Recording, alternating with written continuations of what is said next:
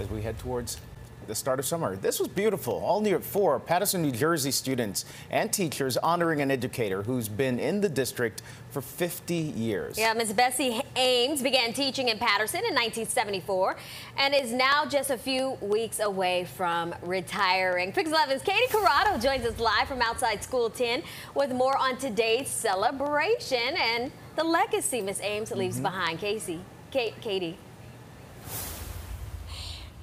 Aaron and Candace, everybody deserves to have a teacher like Miss Ames, somebody who has dedicated their lives to teaching and has inspired thousands of students, even some who have gone on to be teachers themselves.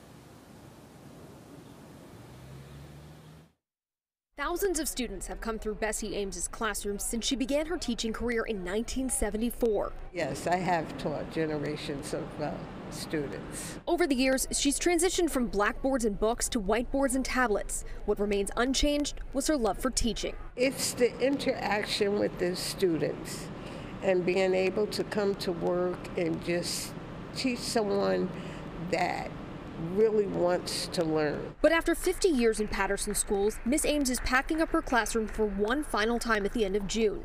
Her current third graders, along with district staff and Mayor Andre Saya, took time Monday to honor her decades of service. It's very rare that anyone works anywhere for 50 years, let alone in a classroom.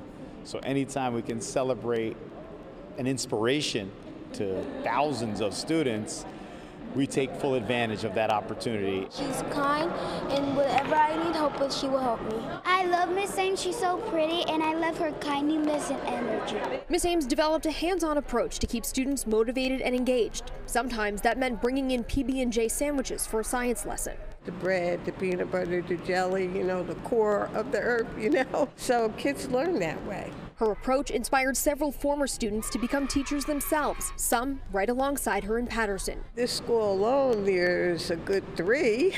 And now, as she gets ready for a well-deserved retirement, she hopes to teach one final lesson. Enjoy education. That's the most important thing.